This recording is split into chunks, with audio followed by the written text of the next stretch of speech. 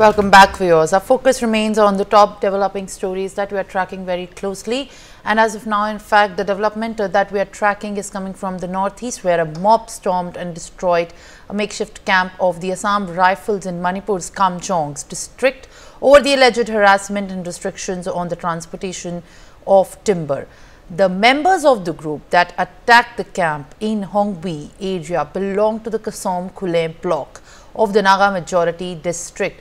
Tensions escalated when Assam Rifles Jawan allegedly barred transportation of the timber intended for construction of the houses in the Kasam Khulem. Assam Rifles personnel used tear gas shells and fired into the air to disperse the protesters, as per the statement. The mob later destroyed the makeshift camp of the paramilitary force and demanded that they should be removed from the area. No casualty was reported in the meanwhile. While the security forces have conducted extensive search and area domination operations in the fringe and the vulnerable areas of hill and valley districts in Manipur, resulting in the significant recoveries of explosives and firearms. Explosives seized in Tengnopul district, arms and ammunition recovered in Churachandpur district.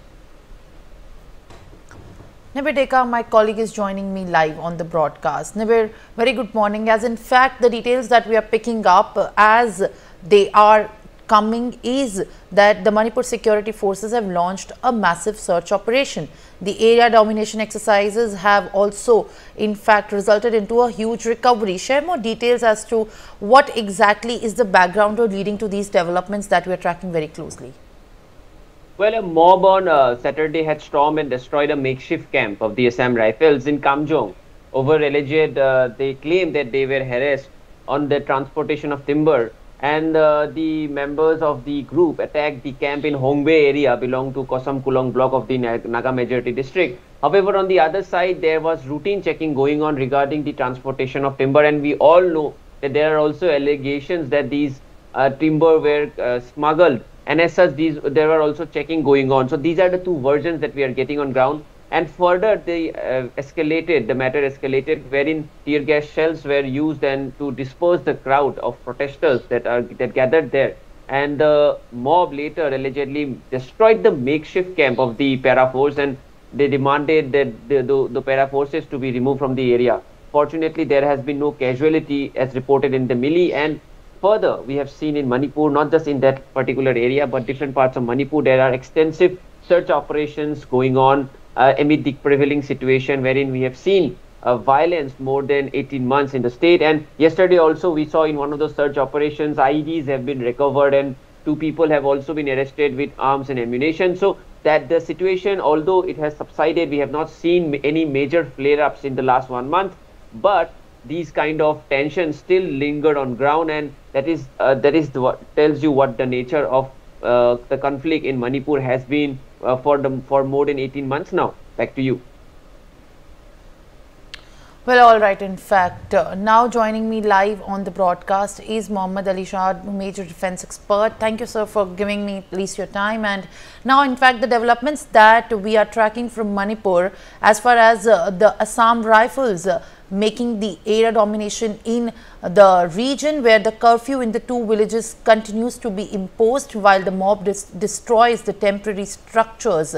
How do you view the latest developments that we are tracking right now and the curfew being imposed? What this means exactly as the village continues to even be gripped by the ethnic tensions? Right, Simran, that's a very, very good question. And when we talk about the latest developments, thank you very much. And also, I would like to congratulate the new Chief Secretary of Manipur, Mr. Prashant Kumar Singh, who has newly been appointed. And the outgoing Chief Secretary, Mr. Vineet Joshi, who would be going out for Manipur. The people of Manipur would miss him. Now, coming to the incident that happened now. Simran, the very fact is we all know that as citizens of our country, we should not take law in our hands. No matter what happens, we should maintain restraint. Even from both sides, even from security forces, which security forces did show restraint, I will not say that.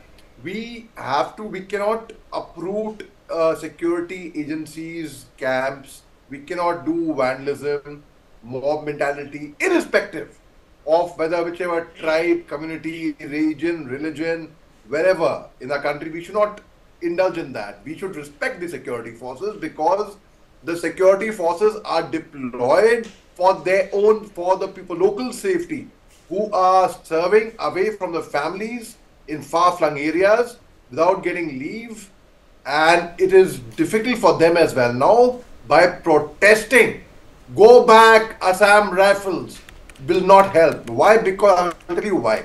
Because the Jawans deployed on ground are only doing their duty. They have a mandate. They are following that.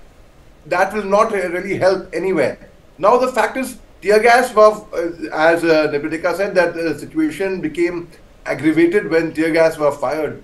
How else does one disperse a crowd? We try with minimal force. We see that the civilians are not armed.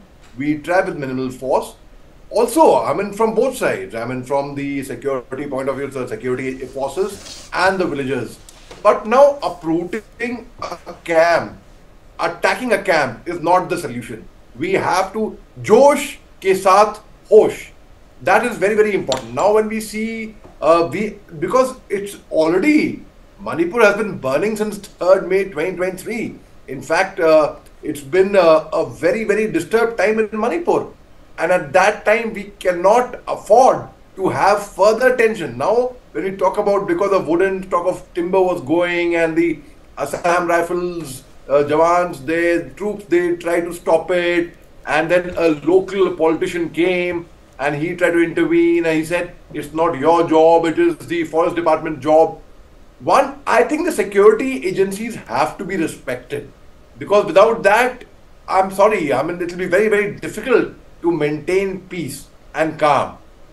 They have to understand the fact that the just 2 days back, I was with the Director General of the Assam Rifles, Lieutenant General Lakera Sahab.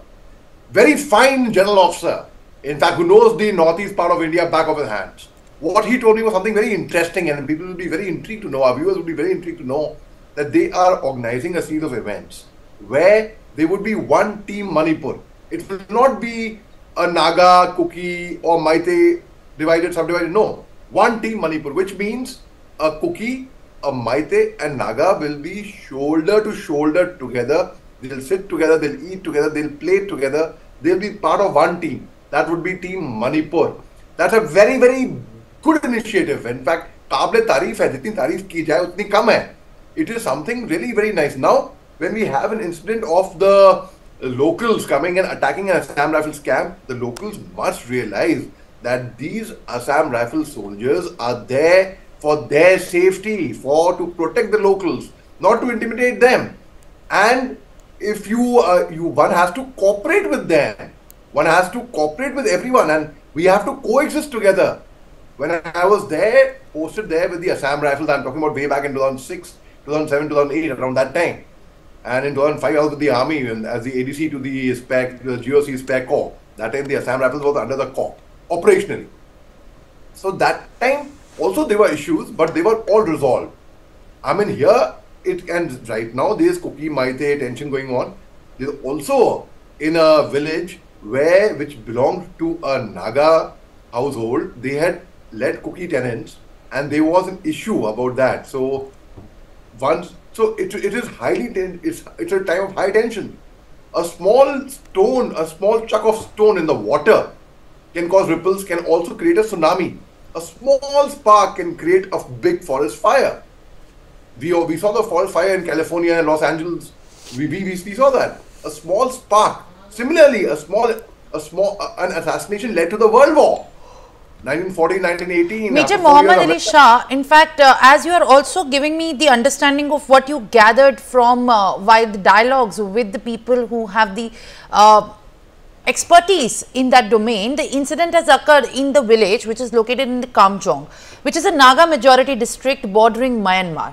While the situation escalated on Saturday when the Assam Rifles personnel, they intercepted the vehicles that were carrying timber, prompting a large crowd to gather in the protest. And these people from the community have rather alleged the harassment from the Assam Rifles. When we are talking about Assam Rifles, it is one of the central forces that were deployed in the various parts of Manipur, which has been in the grip of ethnic violence between Kukis, Meiteis and left over 250 people killed and thousands homeless since May 2023. That is in fact the reality. And when coming to this very pertinent issue that has also been one of the latest local issues which we are tracking, don't you think and advocate for a peace and a pact which has been initiated by the center as far as the security deployment forces is concerned, because these activities which the forces do induce rather in fact reflect upon against them only? Right, Simran, that's a very, very wise question that you've asked me. See, when we are talking about the Kamjong district, where a mob on Saturday, they destroyed the makeshift camp of the Assam Rifles, and the officials in Imphal said that the tension had been prevailing for the past 3 days in the Kangchup Giliang subdivision of Kangpokpi, after the villagers of Naga-dominated Kongsakhul village and Kukizo inhabited Leilon Vaipai village. Vaipai is a very prominent Kuki tribe, in fact, sub-tribe, I would say. They come under the Kuki umbrella, basically. So they had engaged in over a territorial dispute. That was a separate thing. Now, here, yes, see, we have already, the central government has moved out 2 battalions from Manipur to Jammu Kashmir. My own battalion from the Assam Rifles, where I had served with, I had the honor of serving with, has been for the last 3 years, been in Jammu Kashmir. It's about time for them to come back. Now they should be coming back anytime to the northeast part of India. But Assam Rifles is one particular fighting force which knows the terrain back of its hands. They are very good. They have surrendered insurgents. They have surrendered militants also underground with them. They are so good. The Assam Rifles boys, I can vouch with conviction, they are, their booby traps, their ambushes, their guerrilla warfare, their tactics is way ahead of what on New Year's, my family had gone to Vietnam. Now the very fact is, they send me pictures of booby traps and their guerrilla warfare tactics from there. I said, there's nothing compared to what my boys in the Assam Rifles did. So the very fact is, Assam Rifles, we have to have faith in them.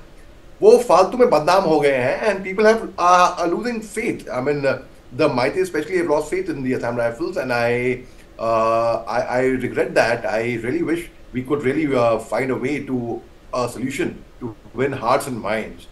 Now, by moving out a battalion, is that a solution?